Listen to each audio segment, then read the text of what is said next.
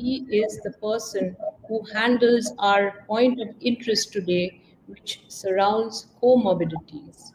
Dr. Ambrish Mithal is an alumni of KGMC Lucknow and has been awarded Padma Bhushan by the Government of India.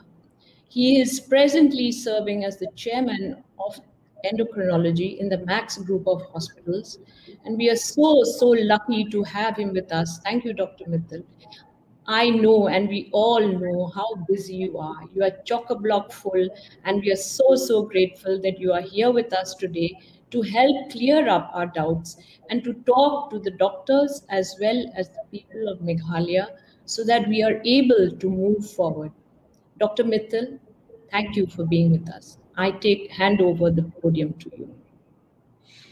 Thank you very much, Carreen. Thank you very much, Dr. Pakrasi, the other doctors, for inviting me here. It's indeed a pleasure to be with all of you, and if I can be of any little help, or if my inputs can help even like 1%, 2% in combating this deadly virus, I think it'll be worthwhile. It's really an honor that you chose me for this. And as I was telling Dr. Pakrasi, that the last travel I did before this ghastly virus struck us was in February of 2020.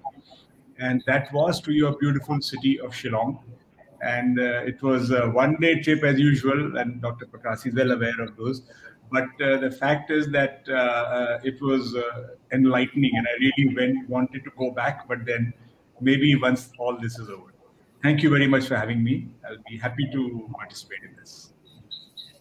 So, Dr. Mithal, if you could start off by, addressing some of the issues which surround COVID in general as regards diabetes and other endocrinology diseases. And, there are a lot of people who somehow it seems that this the fact that we are going out, I mean, in the state itself, they are very good at isolating cases and at finding cases. And, but it seems to be having a double-edged sword. Like, people feel that if they have diabetes, if they have any comorbidities, then, they should not go out and vaccinate themselves. And they feel that, oh, no, we shouldn't tell people when we get sick, or if we are, they don't even get tested sometimes because they feel they'll get whisked away by the government and they'll get isolated and they'll get separated from their families. So if you could just tell them a little bit, why is it important for people to come forward, get tested, see that they have the disease, know that they have it, and control their comorbidity conditions? So I think the important part, we faced this a lot last year in the first wave, facing a little less this year, because people were concerned that if they announce that they are positive, then they will be, as you said, forced to isolate themselves from their near and dear ones and, stay in a separate area. Or initially it was even hospitalization for all positive cases, but then that quickly changed when the numbers increased. So I think COVID is not a stigma. Most of the time, it's not your fault you got COVID. It's a bad virus that is circulating, coronavirus. And sometimes, despite best precautions, we may catch it. Although it is true that if you're really careful, and we'll discuss what that care is, then you can protect yourself to a large extent from catching the bug. However, if there is any suspicion, it makes no sense to hide it. You absolutely must get your test done, because you could be landing up in serious complications and then unnecessarily have to, you might expose yourself to more serious conditions in the sense that your lungs could get damaged and so many things could happen and you don't realize it and you're just thinking it's sort of a mild fever. But that's one part. Very few of you will go on that track. So 85% of you will not go on that track. 85% of people who get COVID infections don't go on that track. But that is one, at least you should be aware. But I think even more important is the fact that you can spread the disease to others. How do you ultimately get rid of this virus or this pandemic is by not allowing it to spread. And unless if you know that you have COVID and you have to isolate yourself for X number of days, follow the protocols, you will go on spreading. And even if you escape the seriousness of the disease, somebody else in your family, someone very close to you, especially older patients, older family members, can actually catch the virus very quickly. So it is important that we come forward, get a diagnosis, if required, isolate ourselves. As I said, for both reasons, we are under surveillance, and most of us will not require anything except some paracetamol and maybe some antihistamine. At the same time, if we are deteriorating, we would know the parameters, how to measure our oxygen, those particular things the doctors will tell us. And B, very importantly, to protect our families. So I think it's understandable, because it's a disruptive kind of mechanism as compared to other diseases. This is kind of disruptive. So you suddenly land up with, main thing is being isolated from your family members. But I think that is a small price to pay for the gains that we have. So I would strongly encourage people to get tested, confirm the diagnosis, and follow COVID protocols. Dr. Mithal, one thing I'm hearing from the doctors over there is that last time people were more scared. The lockdown was more strict. And, not a lot of people got sick. So they feel, oh, we did all that and nothing happened to any of us. But I don't think that we can stress this enough. There is a difference between the old variant and this variant. So could you tell people, that why is it that they still have to be scared? It doesn't mean that we didn't get sick last time, so we won't get sick this time, That's certainly not true, that if we didn't get sick last time, we won't get sick this time. The second wave of the COVID-19, of the coronavirus, was driven by the Delta variant. There is no doubt that the Delta variant is more infectious than others. So it spreads much more rapidly. And therefore, and we've seen that in Delhi, and Dr. Pakrasi is here, we've seen that in Delhi, how rapidly it spread. Family after family, 15 people, 16 people, 11 people, everyone got infected.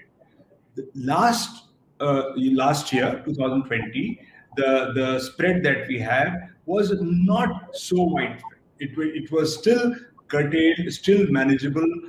Look at the number of cases that are being reported. For example, we were reporting 4 to 5 times, in fact, 5 times more cases this year. And even if you believe the numbers on face value, still they were about 5 times of last year. So this variant is highly infectious. It may or may not be more lethal, but the sheer numbers are so many that there is no way that we can take last year's example. We could learn from that, and I will tell you what has changed between last year and this year.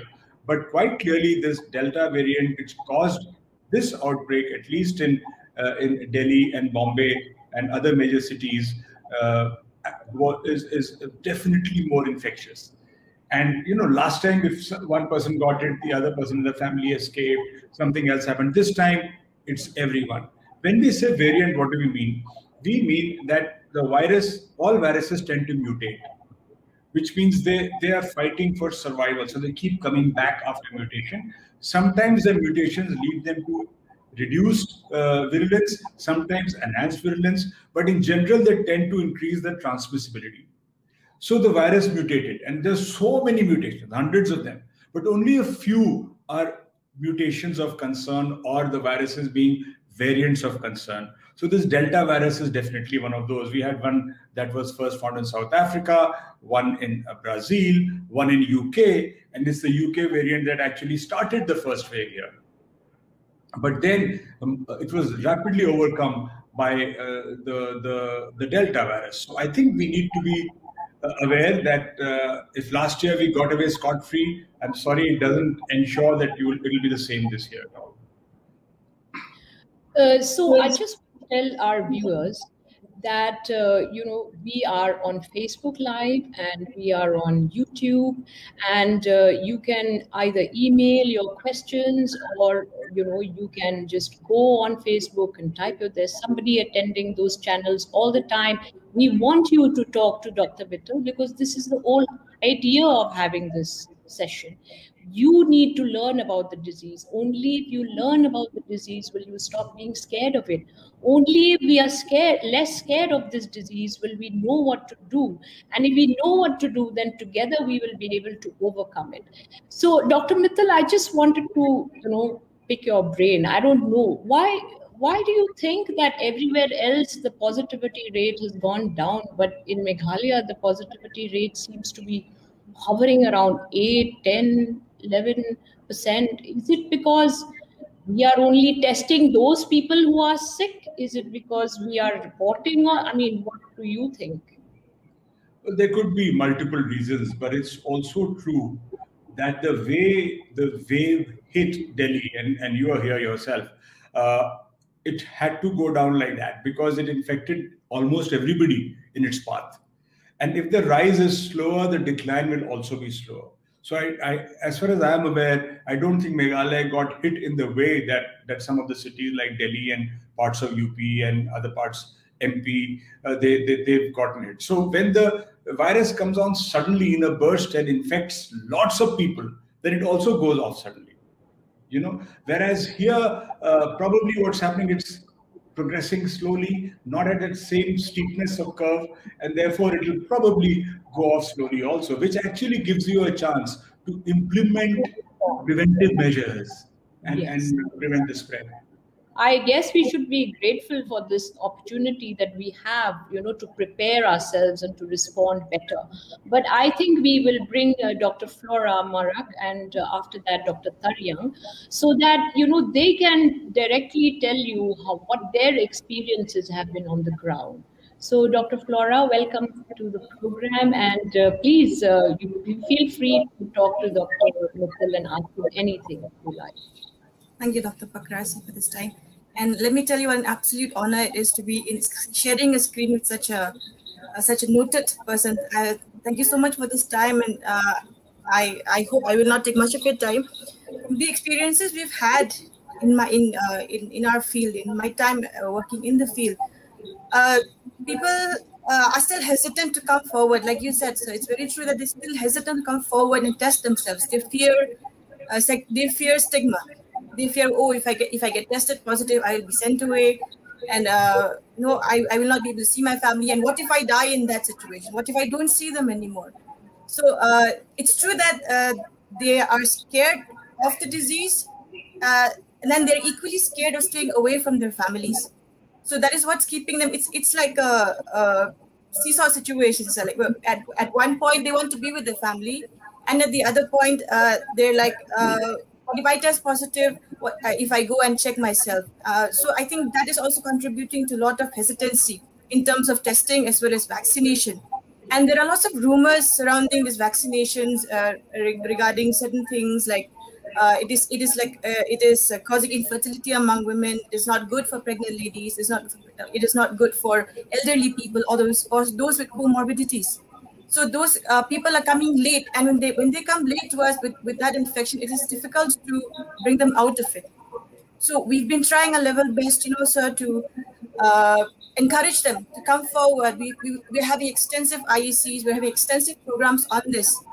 But somehow or the other, something seems to be hindering these people to come forward and express themselves or get themselves vaccinated or get themselves tested. So I hope through these programs and through such dignitaries as yourselves, so we are able to reach to this population and give them some sort of hope that working together in any way possible, we will be able to overcome this pandemic and come to somewhat near normalcy. So that's all we can hope. Do you have any questions for Dr.? Yes, sir. I'll take this time to ask a few questions regarding thyroid disorders, sir, especially since I'm working in a maternity hospital. The concerns are more relating to the pregnant ladies, of course, in general as well. So I would like to ask you, sir, how does this infection and the disease thereafter affect people with underlying thyroid disorders in general, as well as in pregnant ladies? and the importance of vaccination in such people, sir. I would really like you to clear on that, sir. So I think, Dr. Marak, you've raised several very important points, and I'll address them all one by one. One is about vaccination. The first is that what is the way to get rid of this pandemic? It is to follow COVID appropriate behavior. Again, we'll probably come back to that, which means masking and physical distancing. But equally important to get vaccinated. As much of the population gets vaccinated, the better, the larger the population that's vaccinated, the better it is for us. And if you want to kill the pandemic, then you have to actually vaccinate very, very large numbers of the population. So that is number one. So vaccination is a tool to protect ourselves, and we absolutely have to use that. And it's not being smart if we are not. There are natural fears about any new vaccine, any new intervention, which is given to normal people, because they're otherwise normal. They're taking a vaccination. So the risks of vaccination are very low, and except the fever, a little bit of body ache, arm soreness, etc., that you may get, the risks of actual serious disorders happening after vaccination are minuscule. The vaccination is meant for people with comorbidities. So if people with diabetes and people who are elderly and who have comorbidities, who are the prime sort of target in the sense that they are the most susceptible to complications of COVID, if that group does not get vaccinated, the whole purpose is lost. So in fact, the high priority groups for vaccination, as you saw the government program, is for those above 60. Now, those above 60 are the patients where the bulk of people, where the bulk of comorbidities are clustered. Therefore, vaccination for those with diabetes, blood pressure, heart disease, kidney disease, even cancer is absolutely recommended. No question about that. The very, very rare cases of blood clots that have been reported after some vaccines are exceedingly rare, and really, unless someone has a clotting disorder, you need not worry about it at all. When you pop a pill, when you pop an aspirin for headache, you can get a fatal bleeding. You know that. When you take the most innocuous pill, an antihistamine, you can get a bad reaction. So that chance of a reaction is always there. Don't sort of stay away from vaccination for those very, very rare situations. Please get vaccinated. Thyroid disorders are very common. People with thyroid disorders have absolutely no greater risk of either COVID or of any vaccination side effects. So thyroid disorders are because it's autoimmune. Some people worry, I've got an autoimmune thyroid disorder, etc. Nothing like that. A thyroid disorder will not make you more prone to COVID. It's not one of those comorbidities that makes you more prone to COVID, nor is it one of those that makes you more likely to get a vaccine reaction. So please, unless you have had a reaction to any childhood vaccine, or you have an acute allergy history where you got acute allergy like anaphylaxis with some particular food, in which case you should tell the vaccinator. Otherwise, there is no reason not to take the vaccine. So this is incredibly, if we don't take vaccines now, we are really inviting the virus to stay amongst us. The more it stays, the more it mutates, the more dangerous it becomes. So vaccine hesitancy has to go out, and in a place as evolved and as educated as Meghalaya, they should actually be leaders in this. And you should lead the country in defying vaccine hesitancy and get vaccinated, get very high proportion of the population vaccinated. I think this is very, very important. The thing about whether people should announce it or not, yes, I think it's again important. I'll emphasize the point again. Most of you will recover uneventfully after COVID. So for most of you, it's just a caution, and the fact that at least you're not going to spread the virus if you're isolated properly. There's no magic medication for either preventing COVID or preventing the spread. It's basically physical isolation. So it's not a stigma at all. There's nothing about it that's stigma. I mean, that way, all of Delhi is stigmatized. I think Dr. Carreen will agree that almost everyone we know got some form of COVID or the other, even sometimes, you know, in very strange situations, and you couldn't figure out why and how, but it happened. So therefore, it's not a stigma at all. Must get yourself tested if at the slightest symptom, report to your doctor. And vaccination is 100% that's in fact the only way we vaccinate out this virus. That's the only way. And pregnancy also now has been approved. Pregnant women now can get vaccinated. It always was there, but government was obviously, because there are not enough trials in pregnant women, there is no real concern about safety. So you can go ahead with that, no problem. Thank you so much, Dr. Mithal. I'm sorry to interrupt you, Dr. Flora. You know, I really appreciate what you said, and I think this should be the thing that should ring out amongst all the people, that in a state like Meghalaya, where everybody is so educated, why are we being hesitant about taking the vaccine? I can't understand it. So let's say it again and again and again. We have to be the leaders. We have to show people that we are educated enough to know that the vaccine is going to protect us. Kumba iong Dr. Mithal, lada pishim ya ganega vaccine, nila ban yeng lang ban penlem ya ganega jingpang, lada pikwa ban let biang shapar ban le ya ki football, ban le basketball, ban ya long festival, ban long ban yat sodong pide ban vaccinate ya lade. Lada 70% jongka population at least ladangi la ban vaccinate, lang in yang, divided we fall and united we stand. Let us unite in going out and getting ourselves vaccinated. This is our responsibility.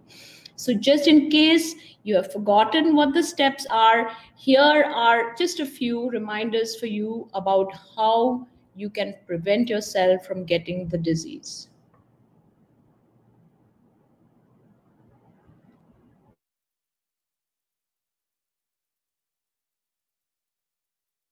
Do you know the COVID-19 disease can be stopped by you and me?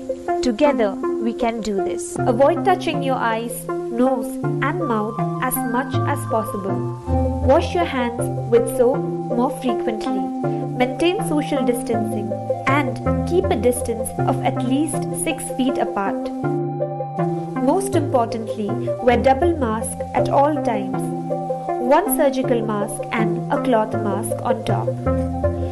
If you have symptoms like cough, fever, diarrhea, fatigue, shortness of breath or loss of taste and smell, contact your nearest health center immediately, or you can call the toll-free number 14410 for any assistance. Issued in public interest by National Health Mission, Government of Meghalaya. So you heard what she said. Let's fight this disease together. Again, I'm going to call on Dr. Mithal to just give us, like a few pointers. Dr. Mithal, some people ask, okay, I can't get Covishield. Should I take Covaxin? Does it really matter? People are worried that, okay, this vaccine is better, that vaccine is better.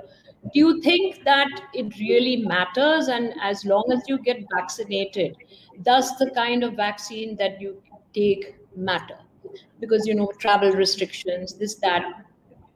So I think that's a very, very relevant question, Carreen. And basically, we are looking at the fact that actually India is fortunate because many developing countries have no access to vaccine or very limited. We are always comparing ourselves with the more developed countries, which is correct actually, because that's how you move up. And we say that, they vaccinated so many, they vaccinated so many. But the fact is that we are blessed because we have access to vaccines more than others. It's still not sufficient, but it's much more than many other countries. So that's number one. Number two, these vaccines have all been developed at breakneck speed, literally. Never in the history of mankind have vaccines been developed so fast. So which one vaccine is superior to the other will take many years to figure out. That is not important for us. Why is it not important? Every vaccine that is in use, and in India, Covishield and Covaxin, and now Sputnik, and I'm sure you'll have others, maybe Moderna very soon, they are all effective against some aspects of the disease. What is that? All the vaccines in use reduce the risks of hospitalization drastically by 90-95%. They reduce the risk of serious disease, again in those numbers, and they reduce the risk of death very substantially. So all these vaccines reduce the risk of serious disease very, very substantially. Now, on the other hand, some people may argue that the vaccine effectiveness or efficacy is 63% for one, 77% for the other, etc., etc. That is judged by symptomatic infections, which means that supposing I've got the vaccine, as compared to someone who doesn't have the vaccine, what are my chances of getting a cough, cold, fever kind of symptom? So while the efficacy in that may vary, some vaccine may reduce that risk by 77%, some by 68%, some by 80%. But the efficacy of these vaccines in preventing death, preventing serious disease, is about the same at the moment. That's what the data indicates. So as I said, we are lucky to have access to various vaccines. Whichever one is lined up for you, whichever one is accessible for you, just go ahead. Do not worry about Covaxin versus Covishield versus this. Now, there are travel issues, as Carreen mentioned. That, of course, is an issue. You'll have to see that. We are hoping that Covaxin also gets approval. We are also hoping that the Covishield and the AstraZeneca thing is sorted out, and most of EU approves that. I think that will, in the due course of time, be sorted out. But for disease prevention, and especially for prevention of serious disease and death, it is very important you take whichever vaccine is available to you without any hesitation. So another thing, Dr. Mithal, that we are facing is this constant conversation about the third wave. So there is this thing about how you can avoid the third wave if you vaccinate enough people. So this is a very important conversation for us to have, because this is another reason why we need to get vaccinated. Because the more people get vaccinated, the better we'll be able to, the better chances we have of avoiding a third wave. What do you have to say about that? Absolutely.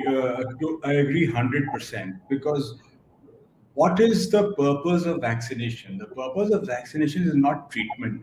It is preventing the spread of disease and preventing serious disease. If we develop immunity to the virus, even if it's partial, even if it's a new variant, when you are vaccinated, in the gap between two waves is the time to fill the population up with vaccination. Just jab everybody. If you can do that, you're really protecting yourself from the third wave. I think that is very important. The problem that happened in India, why it all went topsy-turvy, was also, in addition to whatever else might have been the reason, there were two reasons why it went completely crazy in India, especially in the larger cities and all, in the months of April, particularly April and May. And the reason was, firstly, that there was this variant that came in, right? That, of course, I already said was very infectious and spread fast. But also, it happened simultaneously as we were increasing our vaccination. That's quite crazy. I don't think in the history of mankind, humankind, if you say, we've had a situation where you're vaccinating when the disease is surging. You vaccinate in between to prevent infection. So that's why the whole vaccine thing became very confusing, because people got a shot, but they've already infected, they got a shot, before protection could kick in, they got an infection. So it was quite terrible. So that's why if our vaccinations were 2 months earlier, or if the wave started 2 months later, we would have been much better off. But it happened, unfortunately, simultaneously. February started picking up, February when our vaccinations started picking up. So now we have that chance. Now there is no excuse. Now we have this window where we don't know when the third wave is coming. No one knows. Everyone is speculating. I can also speculate, but it's speculation. But the fact is that if we are able to jab most of our people in that period, in that gap, in that breather that we've gotten, I think we will be much, much better off. Much better off. And the third wave, even if it infects us again, will not cause deaths, will not cause ICU overcrowdings. So you may get mild infection still, but it will not be that serious. So very, very important. Yeah, actually, that was the thing that gave, partly, I think, the scare or the fear about getting vaccinated is this, because people were going to get vaccinated, but either they were already infected or they were getting infected by other people who are carrying the virus. So people feel that, oh, we got the vaccine and we got infected. Lot of people. Yeah. So if you could tell our viewers about that, and then after that, we'll get Dr. Tariang in. So there is no way that the vaccine can cause COVID. Vaccine cannot cause COVID. So and some of our patients can correlate that we got the vaccine and 5 days later, and that is because they got infected at the vaccination center. And that's simply because at that point, the virus was spreading so rapidly. That is just a one-off. Now there's no problem in any vaccination center. Only for those 1 or 2 weeks where it went completely crazy, where we didn't know who's infected, who's not infected. So the vaccine cannot cause COVID. So please be relaxed about it. At the most, it can cause a couple of days of body aches, low-grade fever, arm pain at the injection site. Some people get headaches, some people get dizziness, but nothing. Think of it as a mild viral, small price to pay. And many people get nothing. In the same family, you vaccinate, half of them don't even know. They have nothing. And the other person has to miss work for 1 day. So there are things like that, but absolutely it cannot cause the COVID. Yeah, it's so funny that, the other day at the hospital, some people were vaccinated, they didn't feel it. They said, you don't put the vaccine for me. So that also happens. It's so mild that, people feel that they haven't got the... Yes. They have to feel that. So this is also another thing that we have to talk about, that if you're going to the center and getting vaccinated, obviously they're going to put the vaccine for you. That's in the interest of the people putting the vaccine to vaccinate you rather than, just pretend or something. I don't know why people even talk about this. It's quite strange. So anyway, now we'll just have Dr. Tariang in. And Dr. Tariang, Dr. Mithal is here, and you are on the ground. So whatever are the problems that you're facing with diabetic patients, this is your opportunity, to pick his brain. He's in front of you. Thank you so much, ma'am, Carreen. It is indeed a pleasure for me to be among the two of the most noted medical personality you have known. And actually, in our ground reality, actually this year we have seen so much mortality. Compared to last year, we're seeing so much mortality this year compared to other years last year. So actually, one thing is the most important is that people are fear of stigmatization. People are scared of being stigmatized, so they come a bit late to the hospital. And especially even people with comorbidities, they're coming very late. So actually, those are the people who require to come to the hospital early, but because of the fear of the stigmatization, they're coming a bit late. So I think we need to be clear with that COVID is not a stigma, as Sir has said earlier. So we should not be scared of coming forward to test in order to take care of our own family members, to take care of our friends, and so that they don't get the COVID. And I have a question for you, sir. Actually, I want to know regarding what is your take on diabetes with COVID? Whether all diabetic patients suffer severe COVID or not all of them, or there is difference between controlled diabetics and uncontrolled diabetics? So I think that's a very relevant question. From the very first data that came out from China, it was evident that people with comorbidities, now even the man in the street knows the word comorbidities. No one had heard of it earlier except doctors. So people with comorbidities tend to have poorer outcomes. What does that mean? It means that these are sicker people who are sick have poorer outcomes with COVID. So let me give you an example. We published a study on 400 consecutive patients at the place where I work at Max, and we found that 38% were known diabetics. These are admitted patients. We're not talking OPD, hospitalized patients. 38% were known. They came, yes, I am a diabetic. 9% didn't know they were diabetic, and they were found to have very high sugar, like A1Cs of 12, 13, 11, crazy figures.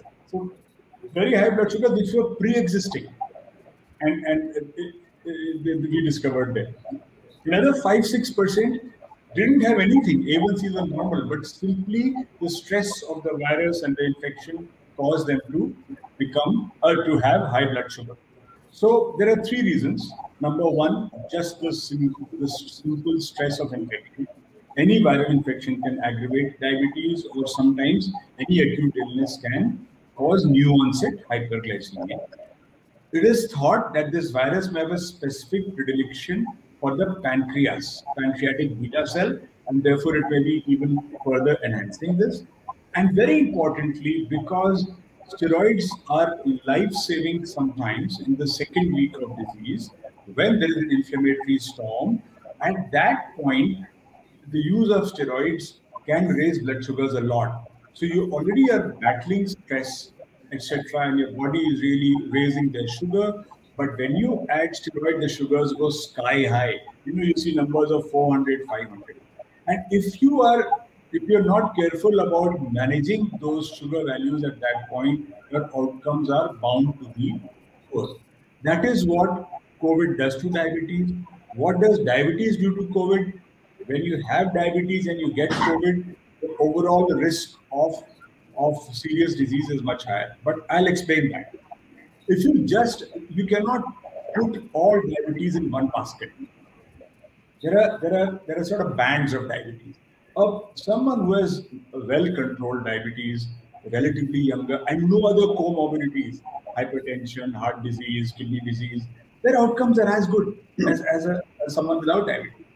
At the other end of the spectrum, you have someone who has had diabetes for 40 years, his kidneys are affected, eyes are affected, heart has an issue. You are likely to be much more vulnerable. So diabetes is not one disease, it's a band from the left, which is very mild, well-controlled diabetes, to the very severe with multiple disorders. 2 more points here.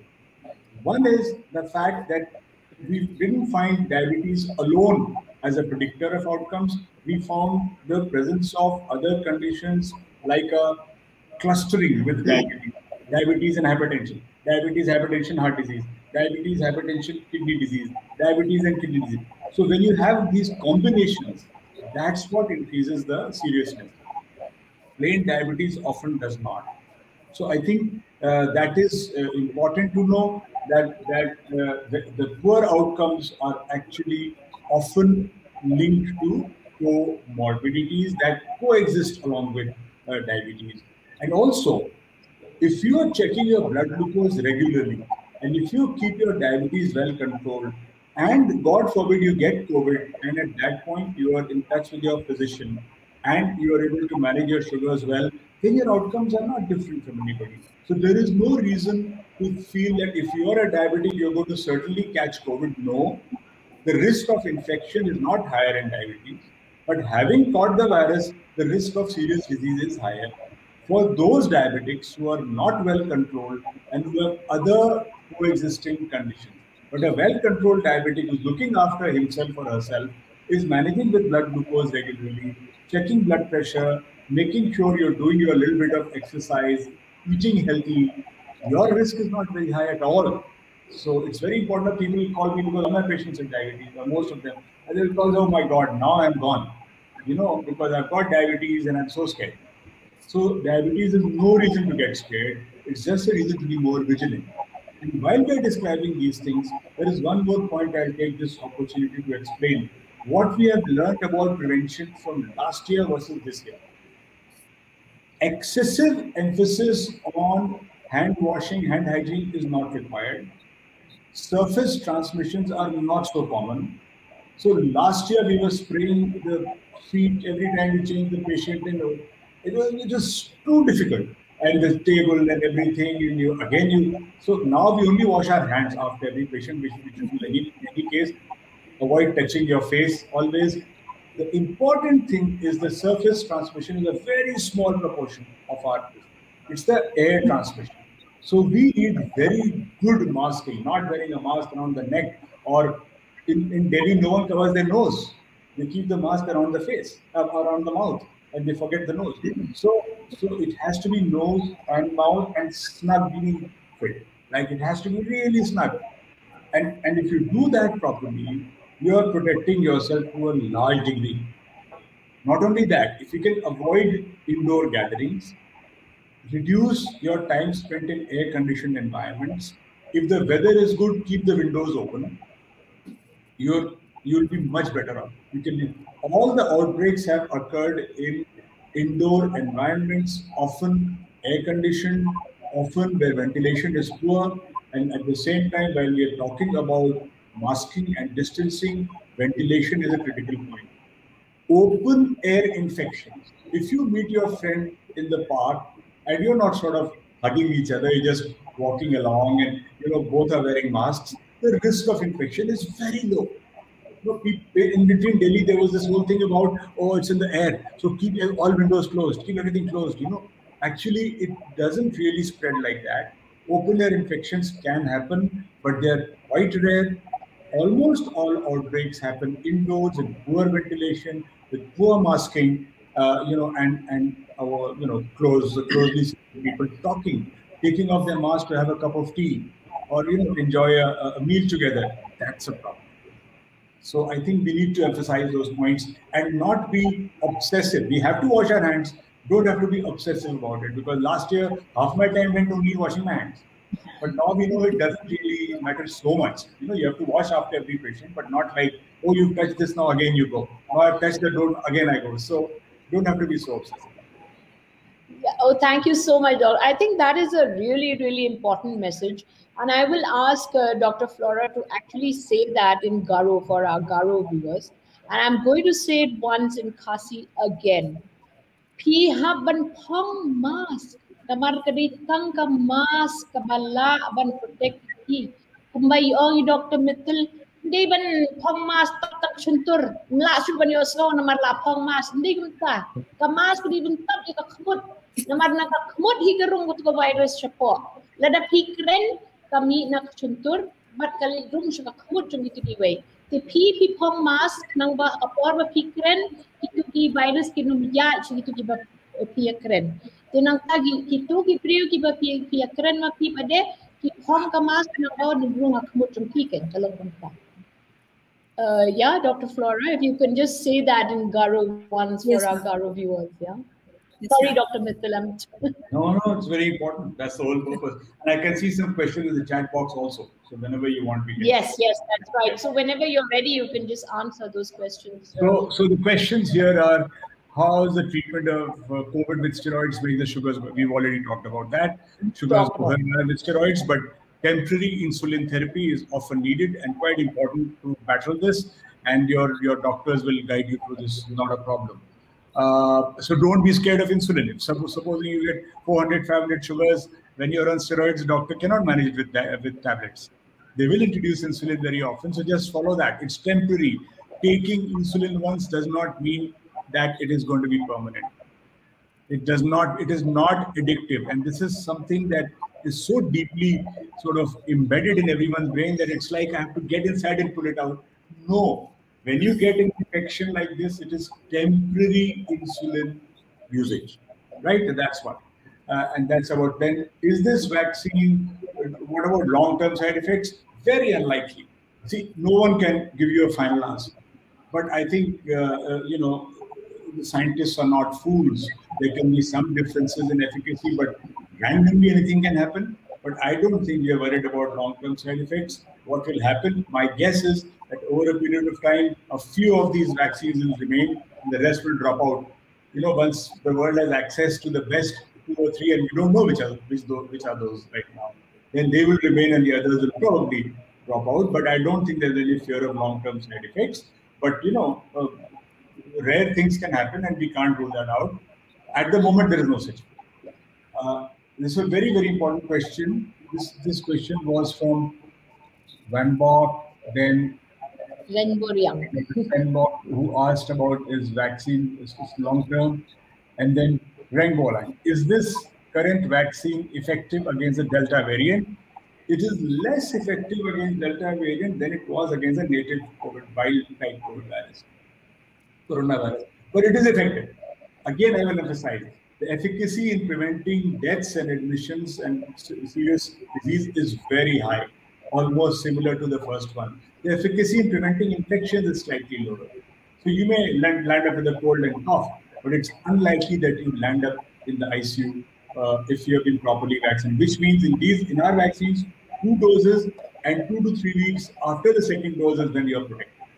So most of the infections in Delhi happened between first and second jab, because as I said, we just started the vaccination and boom, the wave came upon us. So I think that's it. So there's also a question by Nantilang why there is no guarantee for this vaccine for the people. I really can't answer that. I think lots of vaccines, when the whole world is facing a vaccine shortage, except a few very rich countries.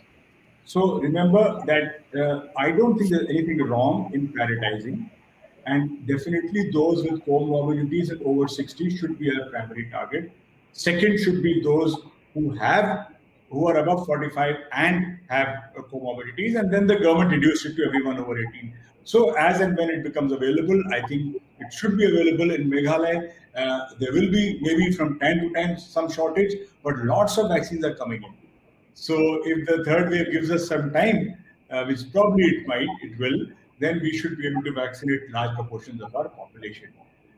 The second question is actually, this question is a very important question.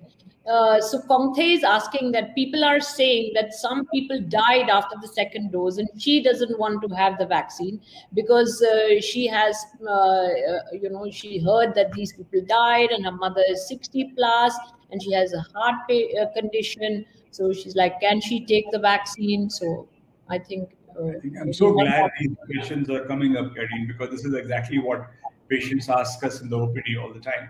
So if someone died after 2 shots of vaccine, it is not because of the vaccine. It is because of the following reasons. Number one, that either there was not enough time after the second vaccine before you got the infection.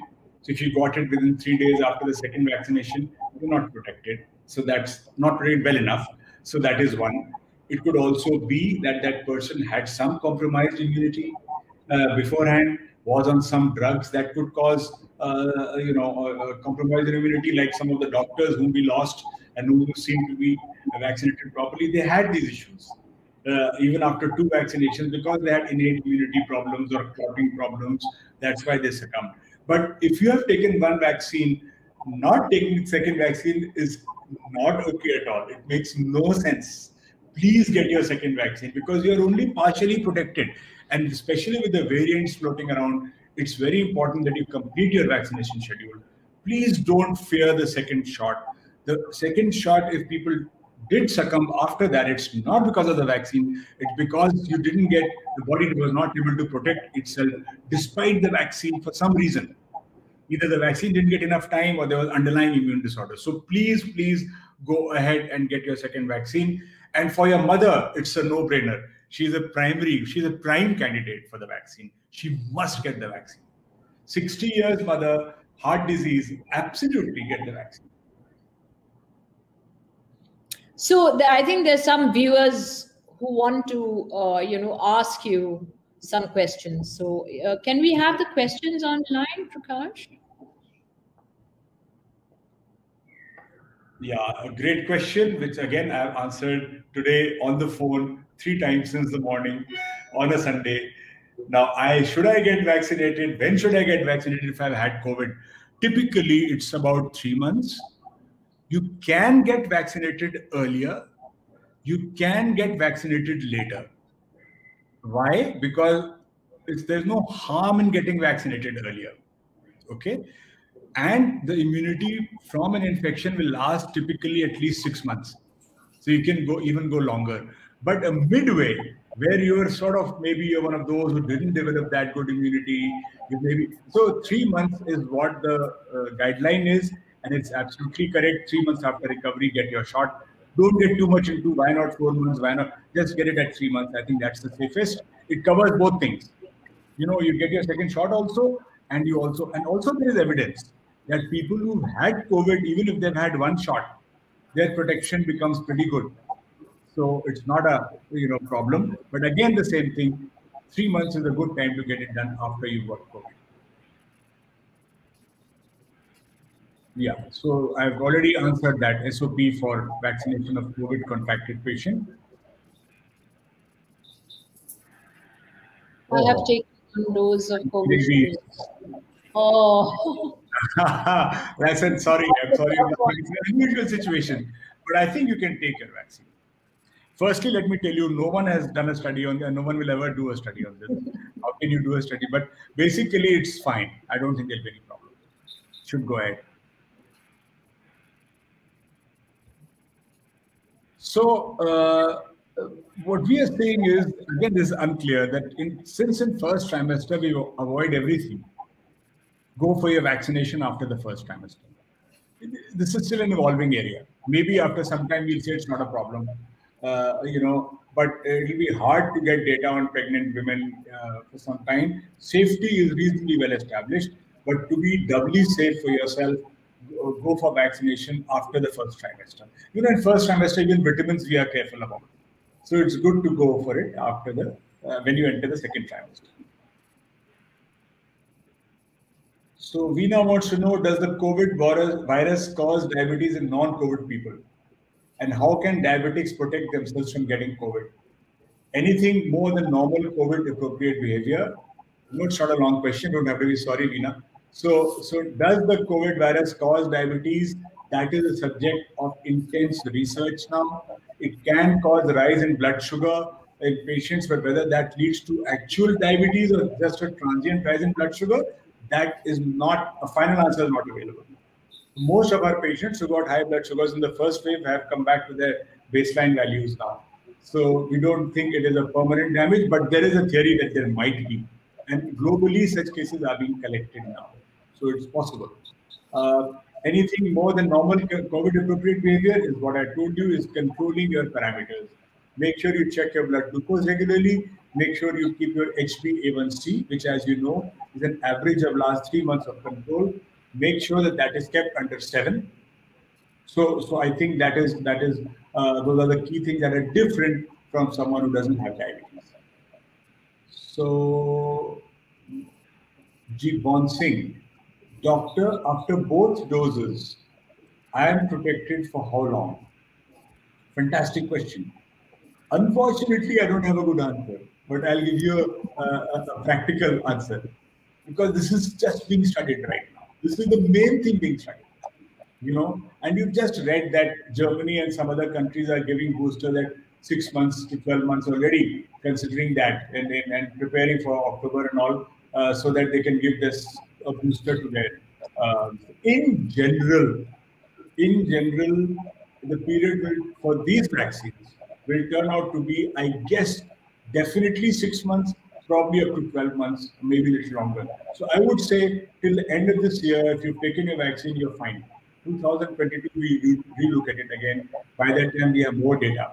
On the other hand, with some of the newer vaccines, and that may prove to be a differential in the long term, like the RNA vaccines, it's very likely that they provide you protection for much longer. So we'll have to see how that goes. But if you've taken your vaccine in 2021, at least this year, don't worry about it. We'll see by that time we'll have more data. You are definitely protected for 6 months, very likely protected for the full year. By that time, we'll know if it's longer protection or not. I think this is a very important question that has come up. So we are running out of time, and I'm going to ask Dr. Tariang and Dr. Flora to ask any more questions that they have. But we should take this actually, because this is something which a lot of people ask. Can a kidney transplant person who is still under medication get the vaccine? It's a simple yes or no question. Yes, Sankrita must get the vaccine. When we say immunocompromised patients, it means their response to the vaccine may be not as good as someone who is not immunocompromised. Okay, so maybe his protection will not be as good as someone who's not, but the side effects are not more. So maybe you don't get 90%, maybe you get 80%, doesn't matter. But some protection will happen. People who have had transplant, who are on immunosuppressants,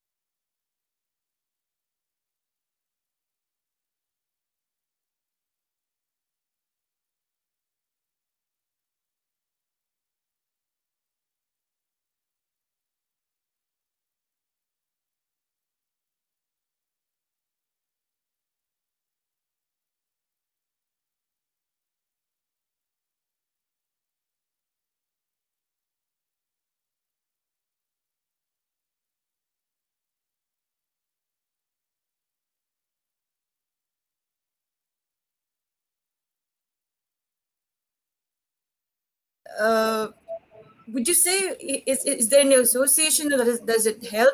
Since we are in the situation where all indoors, we don't have vitamin D exposure, we're all locked down.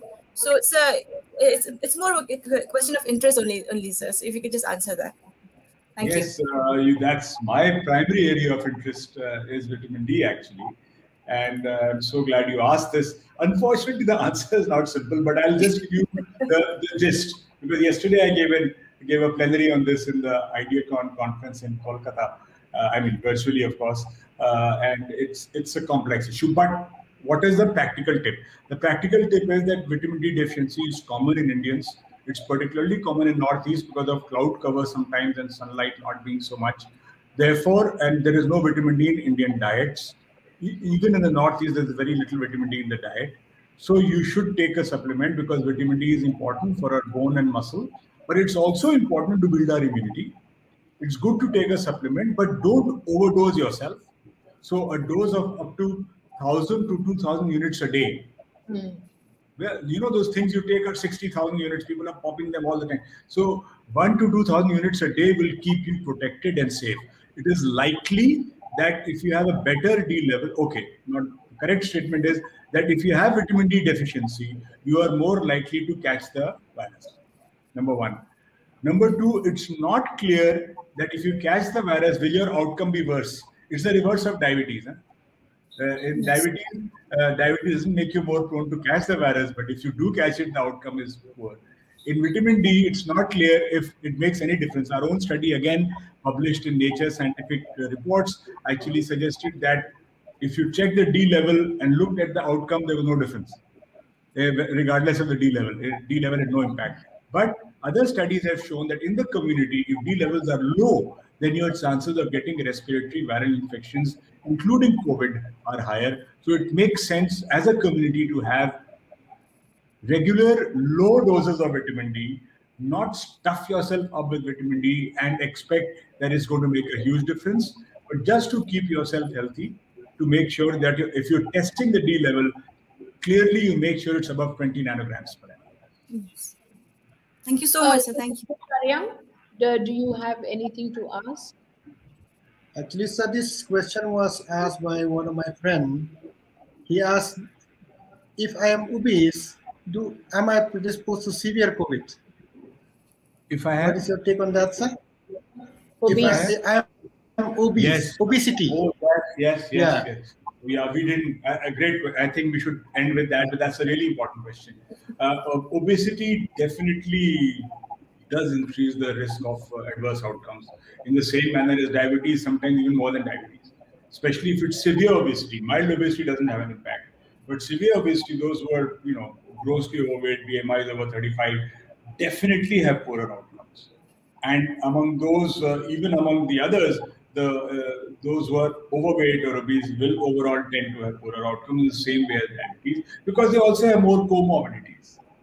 So, and breathing, and then respiratory support and chest expansion and prone, all those things that you do to manage COVID patients become harder. So obesity is a risk factor. Yes. Dr. Mithal, I just want to thank you sincerely from the people of Meghalaya as well as from the National Health Mission. This has been so good. You have been so, precise with your answers, and I think a lot of people have learned a lot of things, including the doctors, I'm sure. And we have been so lucky that we were able to have you on the show with us. I will be showing you some pictures of Dr. Mithal's photography. Before that, I would like Dr. Flora to say something in Garo to the people of Garo Hills. Thank you, ma'am. Ya program ko niswing pa mandirang na andak ya cing dalo na sukpa pa mungsung pa doktor cing na sukpa yung na nama advice ko ani nirang ko pati nirang ko nanjok yano ni mungsa important ba mungsung bat ka mamayong mask ko gananian. Mask ko gananian ancing ko ya sabisi uniko 90 to 95% na ancing ko champirik na mana ancing ko naljokat na mana ya sabisi ko manrika oni ba patruruan ko ancing saksa sakmen meng roingin chimo ba saksa sakmen meng grongger kenchino ba ancing mask ko gane grongger ka go onde yan ya ancing ko naljokat na gata namen dakchaka aro ancing saksa sakmen grongo palo balwa nama nuk kichkepawang gija balwa nama anci rona na ngode aro mask ko gan go okija mas gan kue aro sumsa kanirang ko jakale ancing gronggen ode ancing na ya batro ani blongin komia aro yan mungsung bat man ancing ni masirikan yara mai mas kana nang chong muta rongtal antali ko jakale nang chong muta aro je mangan sabisi dong pang donga chung je kai diabetes je kai thyroid katong ni sa ba kidney ni sa ba liver ni sa nda ka ba sa parang dong chap kin chung ang onde na simang na ya vaccine nang chungmot ka pa nga shoot na nang chungmot ka pa nga aro maya ba kamakinati nang niya kinatangan niya asal na song yakura chak na kiningin chimno de helpline rang no warang na kai na simang natani doubt ko clear ka naman gen aro chinguna ba question ako watat na manggen aros asuni sepang wat ba doktor rangchi ang mangna ana si mangni kinani rangko agani warangko thalat na manggen uniman eko nisuing pasakan ti ko mulat paenga vaccination ko rapabo covid appropriate behavior ba jakshwani chithang ke dongani mask kanani especially double mask te ko nagana double masking aro antana ko tika shwani ko anga mulat na skinga. Over to you, Dr. Carreen. Thank you so much, Dr. Flora. I think now we'll have the pictures. Thank you so much, Dr. Mithal, for sharing them with us. But we are online. We'll meet you after we see the pictures.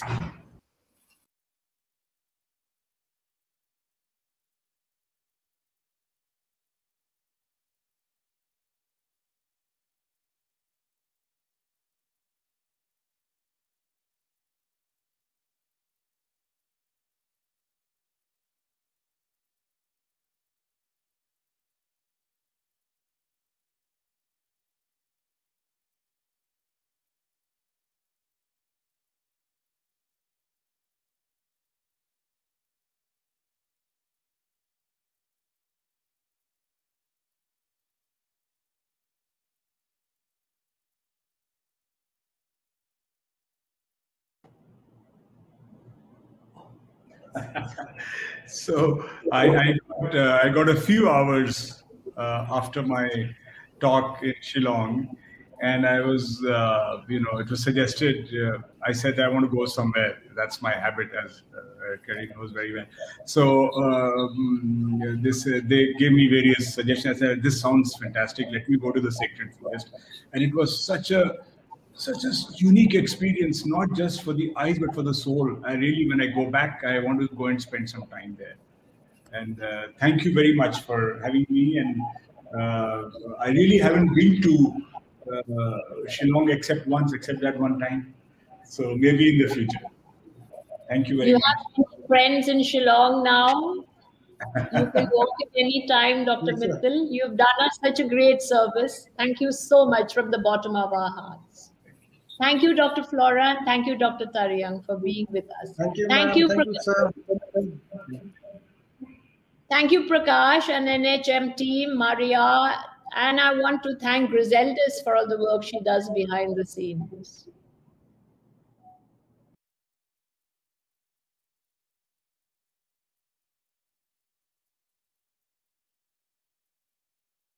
Do you know the COVID-19 disease can be stopped by you and me? Together, we can do this. Avoid touching your eyes, nose and mouth as much as possible. Wash your hands with soap more frequently. Maintain social distancing and keep a distance of at least 6 feet apart. Most importantly, wear double mask at all times. One surgical mask and a cloth mask on top. If you have symptoms like cough, fever, diarrhea, fatigue, shortness of breath or loss of taste and smell, contact your nearest health center immediately, or you can call the toll-free number 14410 for any assistance. Issued in public interest by National Health Mission, Government of Meghalaya. I've been working in the field of disability, specifically for children and people with visual impairment, where we try to specialize on inclusive education. I love to do my work, and that's why it keeps me going, knowing that in some way or the other, I can contribute towards the life of others and also to be an inspiration to them so that, they take life as it comes, they overcome the challenges and look for the best resources that we can live the life that we're meant to live. For that reason, with the pandemic, we were locked up in the house and it was a very frustrating time. It was simply difficult to do my work from home when the call for vaccinations came. At the beginning, I was a bit reluctant, thinking, and with the passing of days, the lockdown continues. So I thought that in this way, I would not be able to go out